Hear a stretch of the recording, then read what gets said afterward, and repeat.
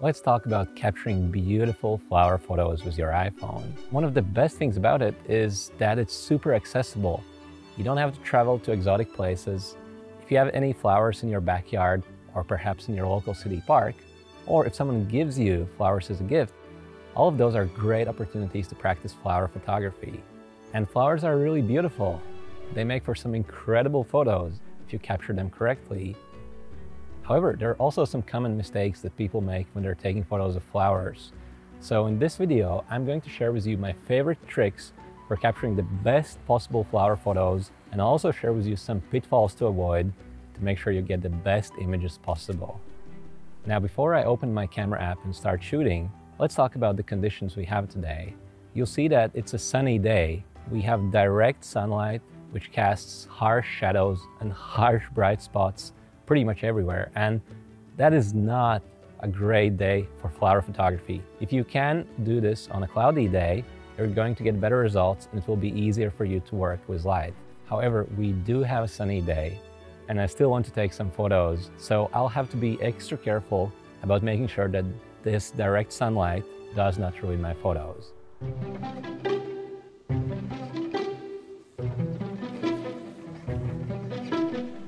Now, we're recording this video in the garden of my apartment building, and I'm really lucky to have all these beautiful flowers around me. So that gives me quite a few opportunities to do flower photography. But when I first get out my iPhone in a location such as this one, the first instinct will be to just try to capture it all. We have so many flowers, so why limit yourselves, right? But let me show you what happens if I try to frame up some of them. For example, here we have this really beautiful bunch of flowers and it looks stunning to the human eye. But nothing really stands out there. There's a lot of clutter and it just doesn't look good. So what's going on here? The flowers are so beautiful, right? Well, remember simplicity.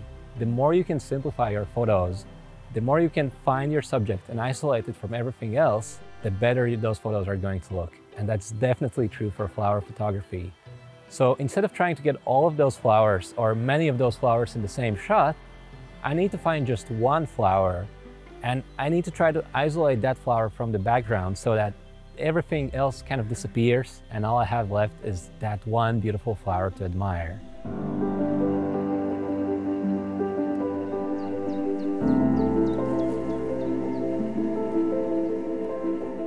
I think I found my flower. And it's this little thing right here. The reason I like this particular flower is because it stands on its own. Close to it, I don't have any other flower. All I have is some more green leaves. And I think because of that, I should be able to create a really nice shot where I have only the orange flower against green leaves. That way the flower should really stand out. Now, I do have a bit of a problem though. You will see that the flower is in the sun right now. That's not going to look so good. You can see that some parts of the flower are very bright, almost completely white, so I don't want the flower to be in the sun. What I can try to do is just slightly reposition my body like this, and now I am actually covering the flower. So you'll see that the flower is in the shadow. Another thing I can do is to simply get closer. So I'm going to switch to my 2x, my telephoto lens, and you'll see that two things happen. I'm closer, but I'm also changing the compression of the shot. By switching to my 2x, essentially I'm including a lot less of that background. And the less of that background I have in the frame, the better it's going to be, because I want the simplest background possible. So right now, I want to be sure that that flower is indeed in the shadow. I don't want any bright spots in the image. And I need to carefully frame the shot so that the flower is centered in the frame. Once I'm happy with my framing, I'll go ahead and press the shutter. So this image is already much better than the image we started with. That's because I took a single flower and I isolated it against a simple background. However, I think I can find a better flower. Those roses over there, they might have some even better photo opportunities.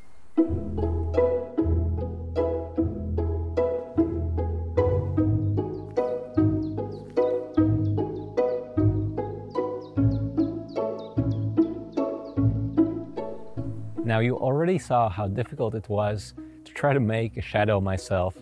Now, fortunately for me, right over my shoulder, there are these giant trees, and they are actually covering a big part of the garden. It's not going to last for a long time, If I have the shade here now, maybe in half an hour or so, the spot might already be in the sun. But the good news is that I've found this really beautiful rose here that I'd like to take photos of. And you'll see that this rose is right at the perfect stage of development. It has already opened wide enough, but all the petals are still fresh. It's still beautiful, but there's a lot of texture. There's a lot to see because there's so many of these petals. So I'm really happy with this rose, and I'm gonna try to take a photo. Now I'm already in my 2x, my telephoto lens, so I'm already closer, but you'll notice that I have a bit of a problem. I'm trying to isolate the rose so that I have this beautiful red rose against the green background, but I can't really do this because I have all these other little roses surrounding this main flower. Now, one thing I could try is getting even closer. So let me show you. You'll see that as I'm starting to get closer and closer with my iPhone, I'm starting to take things out of context. You'll see that now I no longer have anything around that rose. I just have those beautiful petals. So they're making these circles around this point in the center, and that looks really, really good. However, there is a limit to how close I can get. At some point, as I start to get closer and closer, you'll see that everything kind of goes out of focus. If I want to work around that, if I want to get even closer, I would need to use a macro lens. But that's a topic for another video. For now, I just have to be careful that I'm not so close that the iPhone can no longer focus. So I'm gonna have to move back just a little bit. And now, when it looks like everything is in good focus, I wanna make sure I really capture a sharp image. Because I'm so close to the flower, it's actually really difficult, not only for the iPhone to focus, but also for me to get a correct focus. What I'm gonna do here is tap and hold my finger until I see AEAF lock. And now I've locked my focus on the flower. But still, I don't really know which part of the flower is in focus because the flower is three-dimensional. Some parts of those petals are much closer to me than others. And because of that, even though I locked focus on the flower, I don't know exactly where the focus is. Now, another problem I'm facing is those green corners.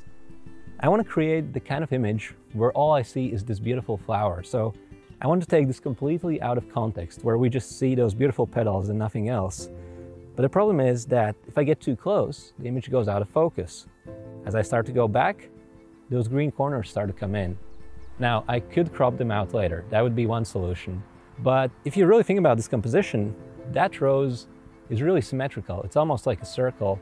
Since I'm taking it out of context, and since I'm just showing that symmetry, that circular pattern of the rose, I think a square composition could work really well here. So I'm going to open the hidden menu by tapping on that arrow on the right. And from here, where it says 4:3, I'm going to switch over to a square aspect ratio. Now you'll see that I'm immediately taking a square image, and it's actually easier for me to form the kind of composition I'm looking for. I want to make sure that the center of the rose is in the center of the frame, and then I get a really nice, really symmetrical view. Now I'm happy with the square composition, but I still have that focus problem. So what can I do?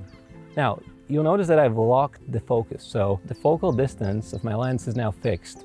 But what I can change is how far I am from the rose. So if I get just a tiny bit closer and just a tiny bit further away, you'll pretty much see the focus change, right? And I don't really know for sure what's the correct distance.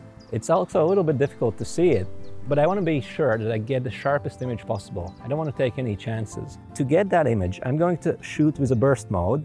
And while I shoot using the burst mode, I can continuously move closer and further away, closer and further away. And during all this time, I'm also trying to keep the rose centered. As I'm making these tiny little movements, as I'm getting a little bit closer and a little bit further away, the distance at which everything will be in focus remains fixed. So this essentially gives me a lot of options. So I'm kind of giving myself insurance policy.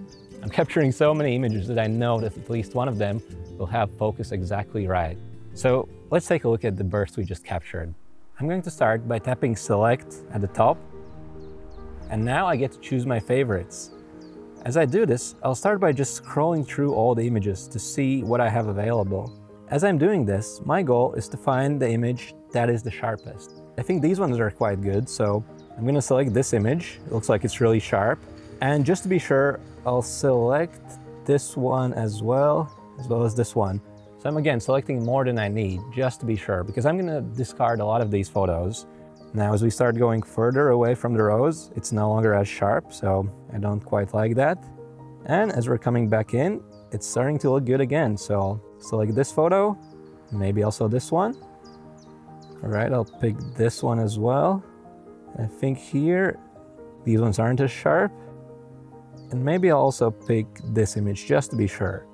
So I've selected quite a number of photos, so I'm gonna go ahead and press done. And I'll choose to only keep my favorites. All right, let's take a closer look at one of these photos. You'll see that I have this beautiful, perfect symmetrical composition that fits in nicely in a square. So I'm happy with that. You'll also see that the image is perfectly sharp, so I can see those rose petals and how they're separated from each other very clearly. And I'm just really happy with this image in general. It's such a beautiful shot of such an incredible flower.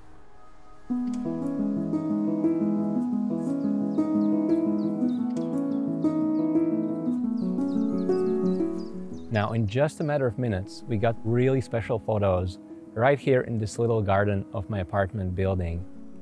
Even though the light wasn't perfect on a sunny day like this, we were able to work with the shade, first by using my own body as the source of shade, which partially worked, and then using those trees as the source of shade. I was actually able to spend some more time with these roses, and that worked out really, really good. So to recap, as you're taking photos of flowers, don't just take a photo of all the flowers. As tempting as that is, it generally doesn't look good and it creates a messy composition. So try to isolate just one flower and make sure you separate it from the background and from the surroundings as much as you can. So if your flower has a bright color, ideally nothing else in that image should be bright. A lot of times, going for a square composition works better, and to get the sharpest shots possible, I recommend that you lock the focus on the flower and then capture a lot of photos using burst mode as you gently move your iPhone closer and further away from the flower. If you follow this technique, you're guaranteed to get the sharpest, most incredible iPhone photos of flowers possible. This video was a free preview of my iPhone Photo Academy online course. In this course, you'll discover everything you need to know to take stunning photos with your iPhone. So if you'd like to take the kind of photos that will leave your friends and family speechless, please take a look at the full version of iPhone Photo Academy. You'll find a link in the description right next to this video, so click on that link right now, and I'll see you inside the full version of the course.